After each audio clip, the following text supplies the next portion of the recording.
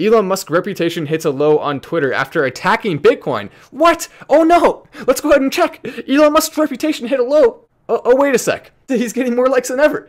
Wait, what are they talking about? Didn't they just say that Elon Musk's Twitter, he was less popular than ever? Look at that. 314,000 likes, 39,000 retweets. His followers have been going up too? Where is that? What are you talking about?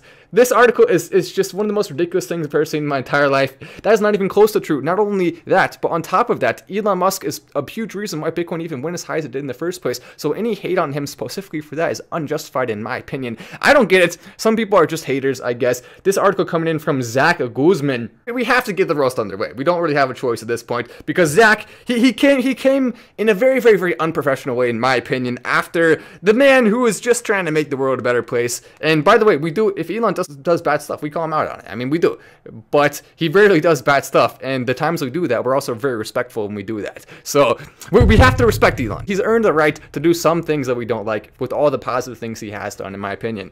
But let me go ahead and play the music. It says he's a senior writer, but perhaps they misspelled senior in high school because this article is very juvenile. No offense to the seniors in high school out there. I do not want to be comparing you to Zach, but definitely he shouldn't be writing articles like this unless he wants to think about it first and actually look at the stats and analytics. He had no good points in there except for his opinions. This guy is a hater, and he's always going to be. That's not the real reason he doesn't like Elon. There's of course more personal reasons behind this. It's obvious, and you're not fooling anyone. No one is taking this seriously, Mr. Senior Writer. This right here, coming in 1980, this is Elon Musk as a little pup, enjoying his computers and having fun. I'll keep my passion hidden from the public, or I'll be socially ostracized. You don't want to be a social ostrich. You want to be a normal ostrich. That's the best type of ostrich, is a normal ostrich.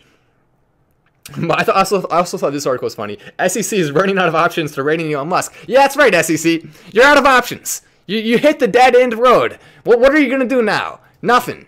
Hopefully you had some fun and you enjoyed coming along for the Dogecoin ride. I'm excited about the future of this. Also, welcome to Crypto of the Week level from Eric the Gold Guy. If you want to join the members, there's a link right down there. You're welcome to do so. There's a lot of benefits for it, so you're welcome to check those out. But anyway, I'm Matt Wallace. This is Final Stand, and I will see you in the next video.